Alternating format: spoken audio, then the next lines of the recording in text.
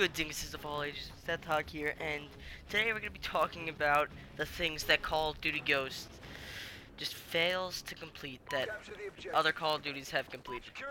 And it's just really annoying how the newest game in the franchise doesn't even do some things that... Sorry, it's on my mouth. Something that games 2 generations ago did, and they did correctly. There was no need to remove them. Alright, we're gonna start right away with a huge difference in Call of Duty Ghost is the it's just not focused around objective play. You only get points to the objective if you're the first person on there. If you're the first person on the flag, you're the only person that gets points, and that doesn't make sense at all. Like, the other people are helped. It wasn't just you. They should get points too. There was no work like that in Modern Warfare 3. And work like that, you got points. I mean, you got points. You don't get score streak points. You don't get point streak points. That's what it is. You got managed to do that Black Ops 2, Modern Warfare 3, and all of a sudden, hey, let's just change it so people don't play the objective, because there's no more incentive to go on the flag if you're not the first person there. There's really no reason to do it, and that's really terrible. Infinity Ward thinks that people, yeah, they'll still play the objective. They gotta get that XP. No. That's stupid. Alright, moving on to our next thing, we got the challenges are now operations. This is probably one of the dumbest things I've ever seen in my entire life. Not only are not all the challenges active at the same time, you need to go in and directly select certain operations that you want active. That's stupid. What if you complete a challenge and it's not even active? It doesn't count. It doesn't count at all. And then when you do complete a challenge, you need to it doesn't disappear. You need to go on there and physically change the challenge. That's just pointless. What was wrong with the old challenge system? You could have just had every challenge in effect, and same thing still would have worked. There was nothing wrong with challenges. Just Infinity Ward saying, let's just spice it up a bit. And again, it failed. Another thing that I really don't like is the integrated attachments into some guns. Oh, what? Why? What? First of all, it's really not fair if certain guns come with stuff. That means those people could have up to 4 attachments on their gun. That's just incredibly overpowered. And a silencer, that's something you could put on every gun, but the ARX-50, that comes with a laser sight. You can't even put that on something. It just comes with it. That's completely unfair. No other gun can even challenge that because it has a laser sight. I mean, it's not the best laser sight, but it's better than nothing. And this chainsaw has a laser sight too, but that I can understand. It's a fire only gun, and that doesn't make sense. And then on the sniper, it has apparently the more people you kill, the less recoil you get. How is that supposed to work? Does the gun just sense the bullets? They're just hitting something and oh yeah, it's killed. Let's just reduce the recoil. How does that work? That's not even logical. Alright, let's just shoot some bullets. Somehow the bullet that's going through somebody's body transmitted back to the sniper and somehow reduced recoil. Good job, Infinity Ward. You made a completely retarded attachment. Next, we got the removal of game modes. What? They offered a demolition. That's been a game mode since either World at War or Modern Warfare 2. Nothing wrong with it. A lot of people played it. It wasn't even the bottom thing. It was in it wasn't in Ground War. It was just everybody played Demolition. It was part of Mosh Pit. You got so much XP for it, and they just completely removed that.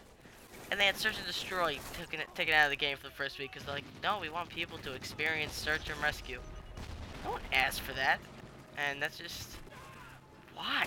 They're just trying to push us to play new things that are seriously not needed. What is the point of that?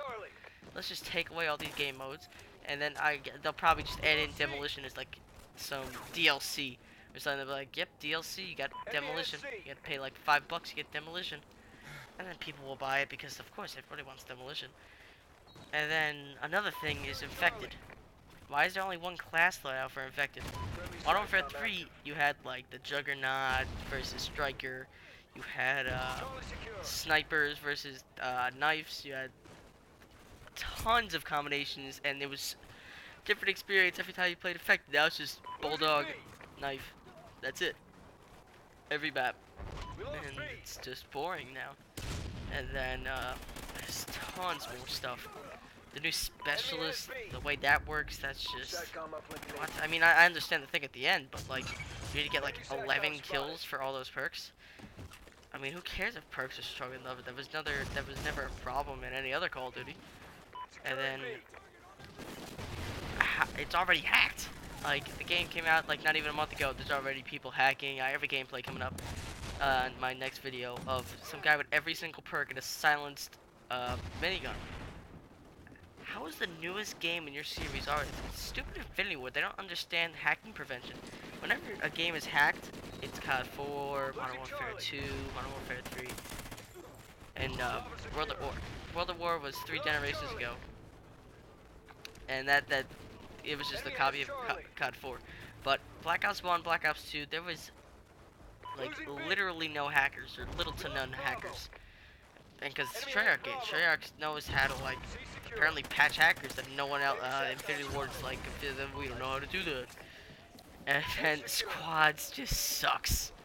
Squads mode, I played Safeguard. It sucks. There's no like round system, right? I mean, I think there's a round system, but it's just there's no.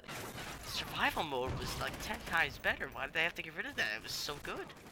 You had to buy stuff. It wasn't just like, yeah, stuff's just gonna come down randomly, and then you'll have to pick that. Yeah, not fun at all. And then the addition of possibly the worst kill streak ever imaginable, the guard dog. Let's just have a commando guard dog that just spawns in. People get killed off the spawn. People will just pop up. The dog will just pop up and just commando pounce somebody. Where's the logic in that? Like, at least have like the dog run into the map or something. They had no problem doing that in Black Ops 1. And then it has like double the health of everybody else. It takes literally like 2 times the amount of bullets to kill a dog, which is wearing like a vest, than it takes a soldier that takes like 2 bullets to take down. And then also the addition of the worst possible map ever. Well, it's not really the worst possible. Downturn will forever be the worst possible map. It is flooded. It's not really that bad of a map, but they added pointless stuff like the water. If you can't swim in the water, don't put it there. Like, you literally just sink like a rock. Boop. You're like a soldier. Even like a 4-year-old can swim. You just boop, sink. You're done. Yep, you're done. And then we have the copying of Battlefield. Whenever an Infinity Ward game comes out, it's just a complete copy of just the Battlefield game. Like Modern Warfare 3, for example. Battlefield 3 had the G36. It had the ACWR. It had tons of guns that were in Modern Warfare 3. But just so happens Battlefield 3 kind of had them first. Now we got Battlefield 4 is out now. Came with the AK-12. It had a map called Flood Zone. Sounds familiar. Flooded, Flood Zone. Where'd they get that? AK-12? We have a whole new arsenal. Yep. Battlefields. And then Battlefield 4 has the War Machine kind of thing. And Call of Duty Ghost. Yeah, we have War Machine kind of thing too. And just sheer amount of like unoriginality in Infinity Ward, and like half of the game is just copy and paste of past Call of Duty. Like 4 or 5 guns in multiplayer have an already used reload animation. Parts of the story, like the entire beginning story is just rust. Not rust. The final mission of Modern Warfare 2 campaign. Like seriously, you couldn't think of anything else? Like, just for an example of the, what's that gun? That, the marksman rifle that's like the C something. It reloads exactly as the CM901. And then, what else is there? This just, how do you do that?